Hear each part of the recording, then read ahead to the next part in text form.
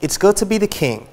On this date back in 1926, Melvin Kaminsky was born in New York, but you might know him better as Mel Brooks. The career of Mel Brooks spans more than 7 decades.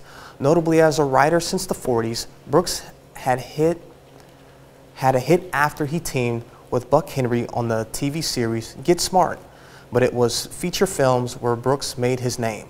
Although his debut film, The Producers, in 1968 was not a box office success, it did win Brooks his first Academy Award.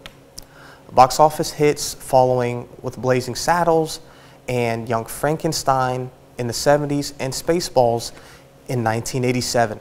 Brooks is also only one of 17 people to achieve EGOT status, winning multiple Emmys, Grammys, Tonys, and an Academy Award.